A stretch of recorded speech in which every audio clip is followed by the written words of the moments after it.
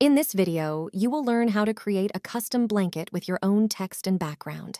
First, find the product resource links on the product creation page. You will see links for mockups, print files, placeholders, and drawing styles. If you click on mockups, you will see a large selection of mockups you can use for setting up your product page. We will start the creation process with downloading the blanket print files.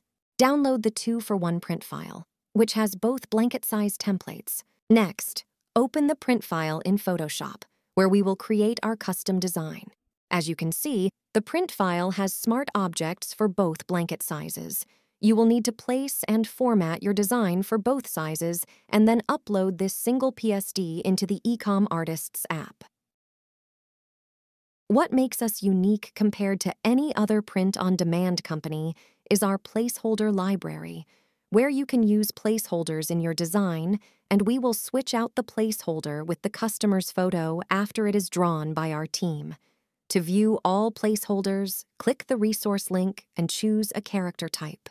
Back in Photoshop, I have my design created for both blanket sizes and the placeholder separated into its own folder to make it easy for the Ecom Artists team to replace with the customer's drawing.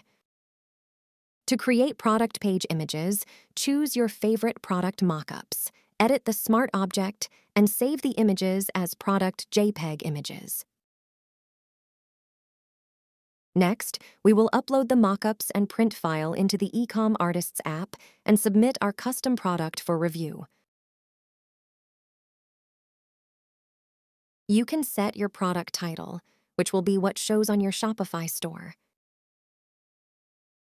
You can also adjust your selling price for each variant. When happy, press Submit.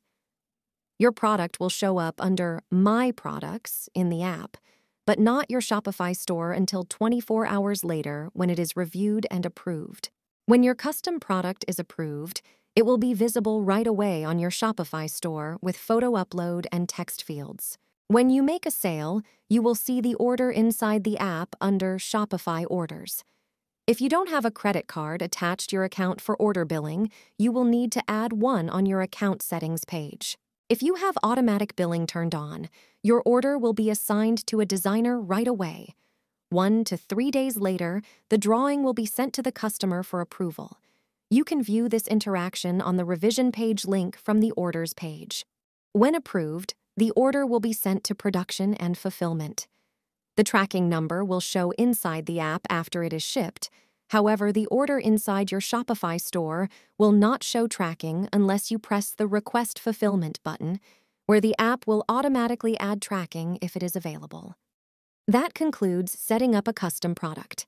If you have any questions, contact our customer service team or post in our Facebook group. Thanks and happy selling!